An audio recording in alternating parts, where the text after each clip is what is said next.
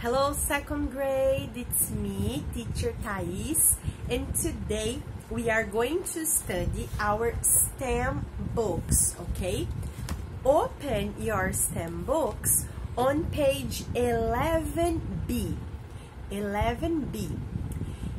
In the previous classes, I showed you a list of materials that you needed to choose to make your trap, ok?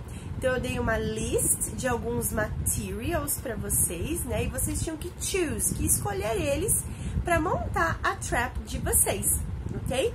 Caso você não tenha feito esse exercício ainda, essa lesson ainda, primeiro, então, antes de continuar essa activity, você tem que escolher esses materials, ok? E daí vocês tinham que responder, né, quais materials vocês iam usar para make your trap e qual um material que vocês were not going to use, que vocês não iam usar, né, e por que vocês não iam usar aquele material. Então agora, na nossa page 11B, vocês fizeram aquela lista de materials, né, e vocês vão, então, esses materials que vocês escolheram, né, eles te dão novas ideas sobre o seu design, eles te dão novas ideias, new ideas, sobre como vai ser essa sua trap, né? Então, vocês vão desenhar, you're going to draw on this page what your trap will look like. Como vai ser, então, a trap de vocês, utilizando esses materials que vocês escolheram, ok?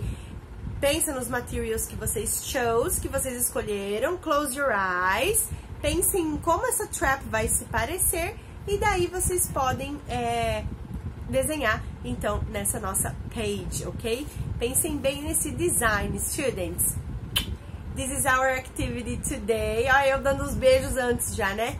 This is our activity today, students. I hope you like it, okay? Now, kisses and bye-bye. See you.